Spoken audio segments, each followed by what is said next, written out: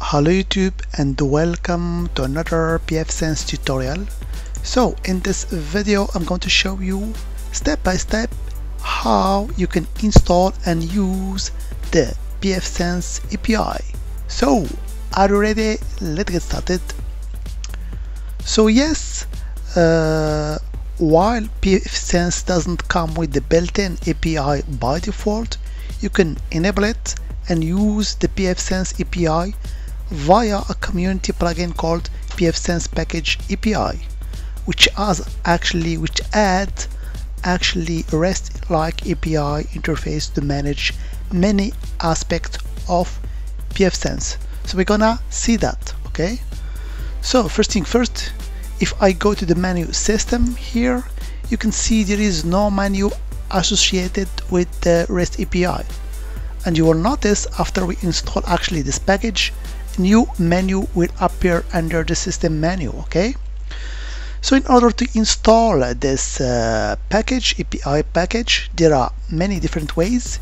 You can of course connect to pfSense via SSH and install it, but there is also a better solution and pretty easy one is to use the GUI, okay? So actually all you have to do is to go to the menu diagnostics, okay, and then you will find here a command prompt. So here you can execute whatever command that you want, okay? So where we can actually find this package, okay? So it's pretty simple. So you have to go to this GitHub from Jared Hendrickson. Okay, so you can see here there is a pfSense API directory, and here under releases you can find, or you can actually download or add the packages to your pfSense. Okay, so of course here on pfSense I'm using the latest version, which is actually, as you can see here, version 2.8.0. okay, so we're gonna actually add the package dedicated to this version here, okay? So as you can see here, for the pfSense REST API, it's compatible with our version, okay? So this is the link to the pfSense 2.8.0, okay? And of course if you are using commercial pfSense version, you can download this one, which is version 24.11. okay, so let's go to our command prompt here and the diagnostics menu in order to add this package. Okay, here we go, and of course you will find all the commands and links to the GitHub repository on the description of this video. Okay, so as you can see, it's simple command, package static add, and here you will provide the link to the REST API. So let's execute this command and see what we get. So I clicked on this execute button and we will wait for some time in order to get the result. Okay,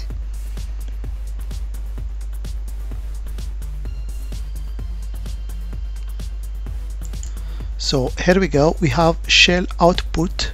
Okay, so it seems that it has installed this pfSense package REST API, which has the version 2.5. okay, so we have successfully installed this package. Okay, so let's verify what we have told you before, that normally when you install this package, new menu will appear under the system menu.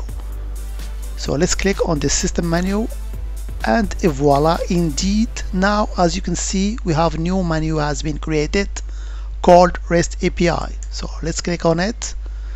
So you can here see different settings for the REST API. Okay, so in order to demonstrate the use of this API, let's create just a simple user. Okay, and let's call it, for example, API user, in order to do some testing. So I will go to system, user manager. Okay, So here you can see that I have different users. Let's create another one. Okay, so for example I will call it API user, just to distinguish it from the others. I will give it, of course, a password. Here we go.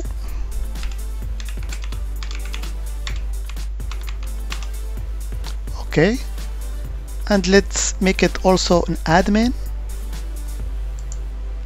So I will click on admin group, so it admin privileges.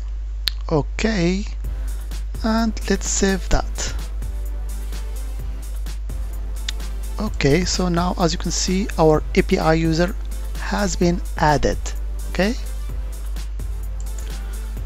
so after that we're gonna simply generate an API key. Okay, so for that normally you have to enable API authentication. Okay, so let's return back to our menu system, REST API. Okay, so in order to generate keys, normally we go to this keys tab. Okay, in order to generate a key, but as you can see here we have an important message: key authentication is not currently enabled.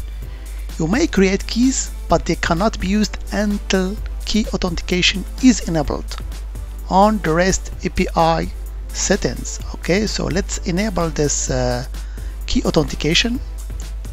So for that, the authentication method here, I will choose simply key here. Okay,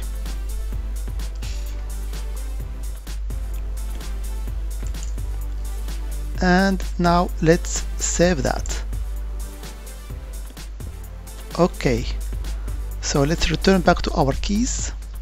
So as you can see here, we don't have anymore the message, and let's generate our keys. Okay, so let's add key here. So as you can see here, we can choose the key hashing algorithm. So there are many, but I will keep with the default here, which is SHA-256. For the length byte, I will just keep 16, though I can choose between 24, 32 or 64. And for the description, I will just, for example, type API keys for testing, for example.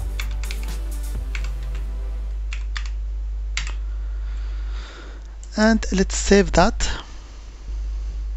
Okay, so here is our API key.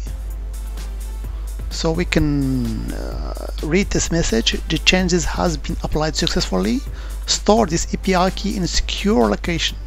Once you navigate away from this page, this key cannot be recovered. So you must keep this key in a secure location. Okay, so I'm gonna simply copy it and paste it on my notepad for later use. Okay, so now I can move on from this page. Okay, so now in order to test this API key, it's pretty simple.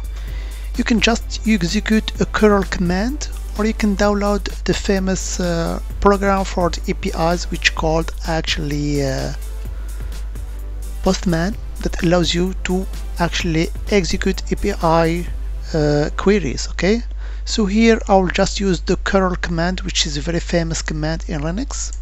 So I will open my terminal here, and I will just actually input this command.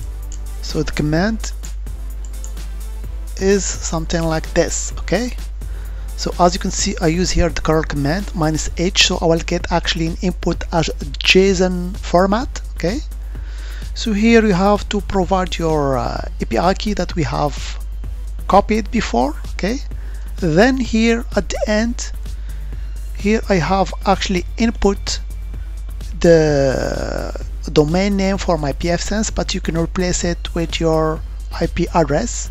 And of course, if you are using a port, you can change this port /API version 2. And here I'm gonna just, for example, show the firewall rules that I have. So let's execute this command to see if indeed we get something. Here we go. We get a bunch of JSON file here, JSON output. So simply I'm gonna just copy the results. Okay, so something like that. It's a JSON. Here we go.